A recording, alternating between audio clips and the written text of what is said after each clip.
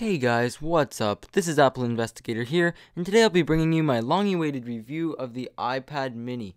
I happened to pick up the 16GB black and slate model in the Wi-Fi configuration, so without further ado, let's get on with this review. So guys, the device has a height of 7.87 inches with a width of 5.3 inches.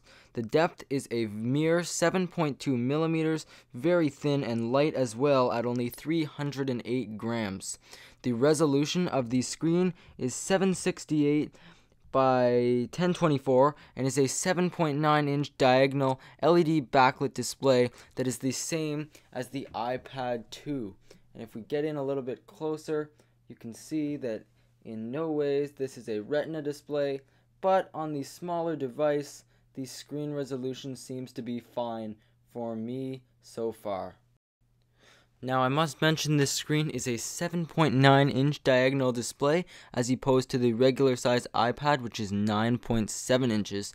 And on the smaller canvas, you're going to be able to do just as much as you could on the big iPad. And the great advantage to this is that all the apps that were produced by developers for the larger 9.7 inch iPad with a 1024 by 768 resolution function perfectly fine on this device without any modifications to the app whatsoever.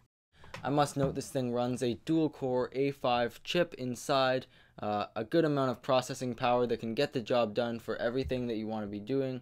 Multitasking is nice. I don't find any issues with speed. Now guys, I find typing on this device to be an absolute pleasure. Not too small of a keyboard, and I find that it is easy to type on this device in portrait mode as well. It is not bad at all. Your thumbs fit perfectly down here, and I find it to be great for doing work and stuff like that.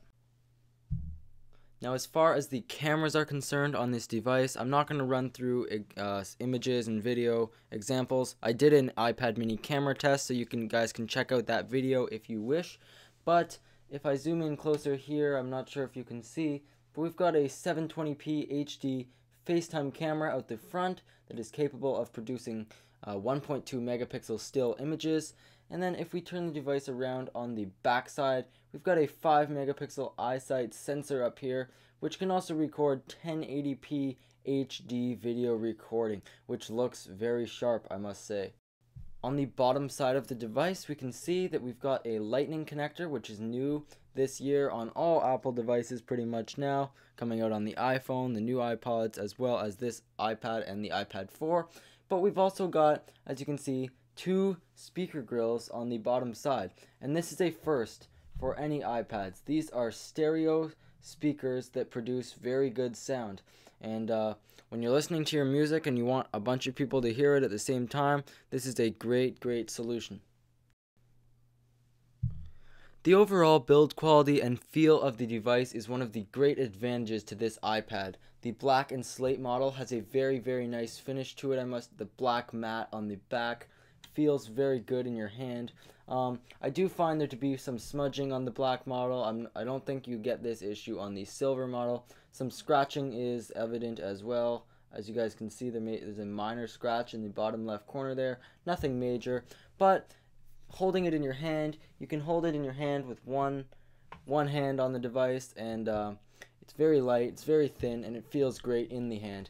Taking a look at the side just to get a good idea how thin this thing is, it's razor thin, guys, and it is like a pencil thin. That's how you can see the diamond cut chamfer that Apple says is a nice detail on the side of the device there.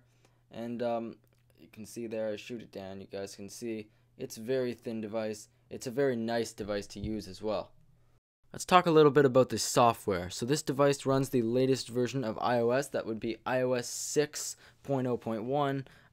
At the time of this recording, the 6.1 is in beta testing and should be released soon. But some of the major features of iOS 6 in general, the iPad mini does support Siri. So you've got your Siri going on there.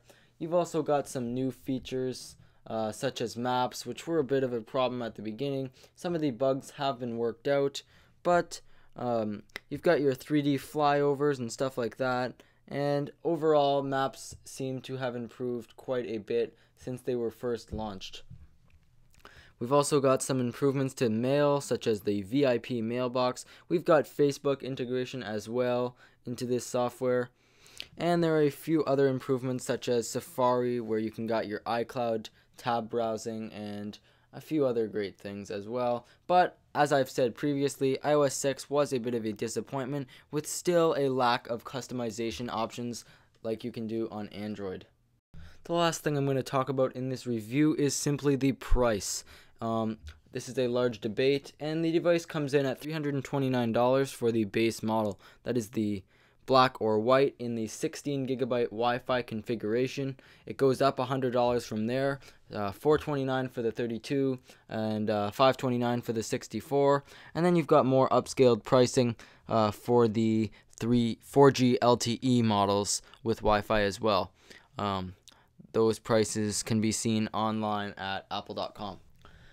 In my opinion, what do I think about the iPad mini? I think it's a great device, lacking a retina display. However, I don't find that the performance or display is bad. I actually love gaming on this device more than any other device, actually. I find that it's the best experience. It's less awkward than having a regular size iPad in your hand. And for $329, I have to say, to some of you this may seem like a lot, but you get all the performance and features of a regular sized iPad in this smaller package, and I highly recommend it if you're looking for a tablet that you want to be able to do some work on, browse the web, do your emails, edit photos, stuff like that. I think that it is a great tablet on the market, and I still think that it beats out many of Android's Samsung and other tablets like that. So in my opinion, if you guys are looking for a good, solid tablet, this is definitely one that you guys should check out and consider for your buying. If you guys like this video, please rate, comment, subscribe, leave a thumbs up, as it really helps, and I hope to catch you guys in the next one.